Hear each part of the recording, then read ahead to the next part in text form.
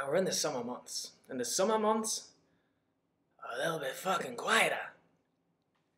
But if you be an eagle, and eagles don't drink coffee, by the way, but if you be an eagle and you wait, it will come. If you wait,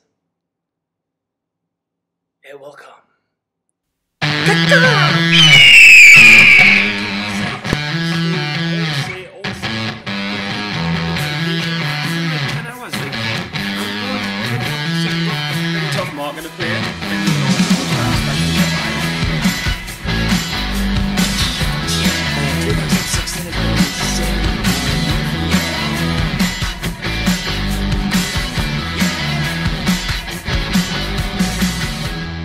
Welcome to Jonk does PennyStocking. This must be episode 28. Thanks for being with me. To all the masculine dudes out there, what's up, bro? To all the less masculine dudes out there, what's up, buttercups? How you doing, babe? Let's get straight into the show. Highlights from a Tim Grattani webinar just the other day talking about buy the rumor, sell the news. He really explains it well, so I'll put it in there. That was pretty much the highlight from yesterday's webinar. We also have Michael Good.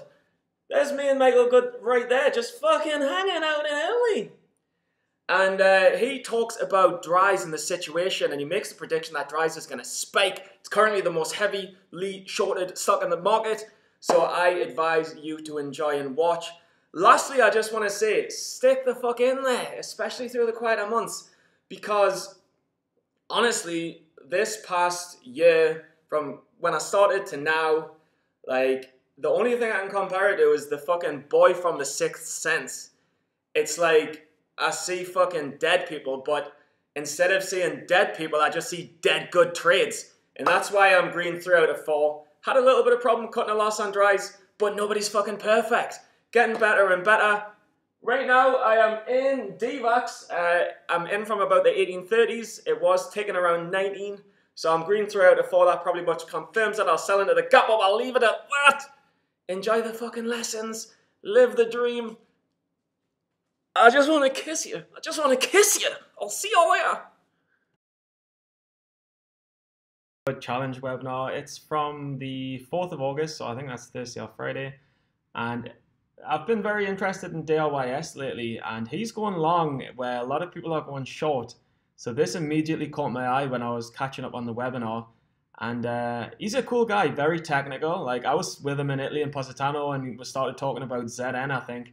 And I was like, I didn't want to say, but I was like, Michael, I was like, don't fucking understand what you're talking about, because he goes into so much detail, and I need to watch his read SEC filings. But this is cool to watch for now. It's the latest update on dfiexV, and it's basically its financial situation, whether it's issuing of shares. I think more so than anyone else that will give webinars here, Tim Grattani does a lot of this with the looking at ATMs and offerings and whatnot. I want to buy when there's increasing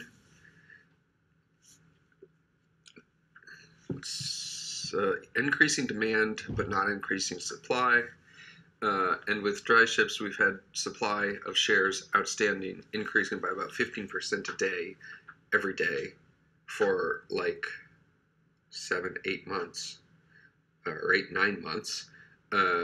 And the current Kalani toxic financing, as of the end of last week, was about $41 million away from being finished. It was a $220 million thingy. The last time it had a significant spike here, in just a couple days, they sold $26 million worth of shares. So assume they sold maybe $20 million worth of shares here, and another few million here, and here, and then suddenly you're only $10 million or less away from the end of the financing. And of course, people are going to try to jump ahead of that, and this thing is trading way below book value. So I think there's a good chance we get a nice spike above 2, and maybe even to 3 once the filing saying that this financing has ended comes out. It all depends on the details.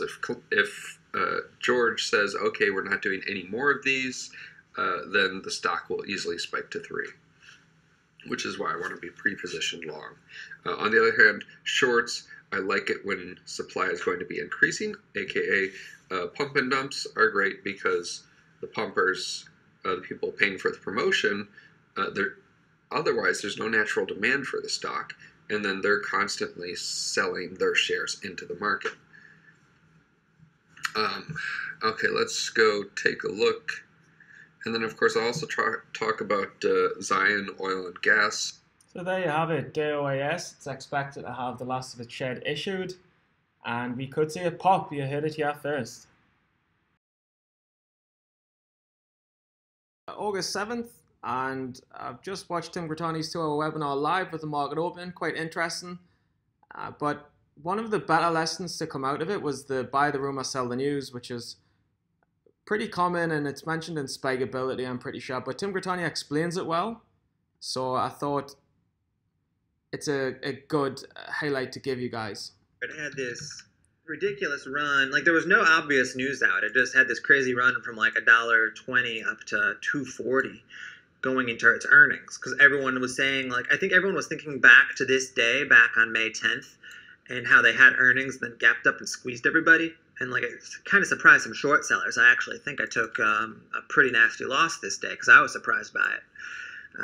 So going into this earnings, everybody was like, oh, MTBC, like, look what happened last time. Like, they're going to put out blowout earnings. Oh, shorts better be careful, you know, like that usual dumb stuff you read on message boards.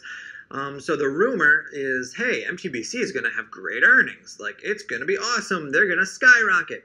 So you get this big run up of 100%, just people thinking that earnings are going to be great. So one of two things is going to happen. Either the earnings suck and everybody who bought this gets absolutely killed, or the earnings are good, in which case everybody already has bought expecting good earnings. There's nobody left to buy. Like, the stock already doubled before anything was even announced. So, like, unless they put out, like, just groundbreaking, unbelievable numbers, like, there's really nobody left to buy this stock, and it doesn't matter how good the numbers are. There's still going to be sellers. You know, the people who all bought in anticipation of earnings are going to be like, okay, there it is, there's the good earnings, and then start selling their positions. So sellers are going to outnumber the buyers, and the stock's going to go down. So you kind of get the situation where, you know, there's overwhelming odds that no matter what numbers the company puts out, the stock's going to drop. So that's a buy the rumor, sell the news situation. Yeah, and another buy the rumor, sell the news situation was the cannabis stocks, CANN, CNF, CNBX, I believe, as well. They're all running on the cannabis legalization vote, and this was a good 6 months ago, maybe. And that was also major hype, major buy the rumor, sell the news. Thank you so much for watching, guys. Really appreciate it. Here's the social channels. If you want to follow us on Snapchat, Instagram, I live trade on Instagram, and I reply video replies on Snapchat because it's just a bit more personal. I am on the Tim Sykes Challenge. That's how I learn from, and also Stocks to Trade Pro with Tim Bourne. And this is how I've been getting better and better and better recently. Special thanks to Tim Bourne, who has really been supporting us. I've got a brand new podcast coming out. That'll be out in the next few days. I can't wait for you guys to see it. But until then, guys, remember, people might say health is wealth, and health is wealth. Like, I love running. Health's wealth, but money makes the fucking dream come alive. So chase that money, chase that date. Let's go on a fucking double date with Benjamin fucking Franklin. Let's go on that double date. If you know what I'm saying, comment the word eagle, because you need to be an eagle to stalk the right trade down in this market. Name your favorite eagle. I'm a fucking albatross. I am a fucking albatross.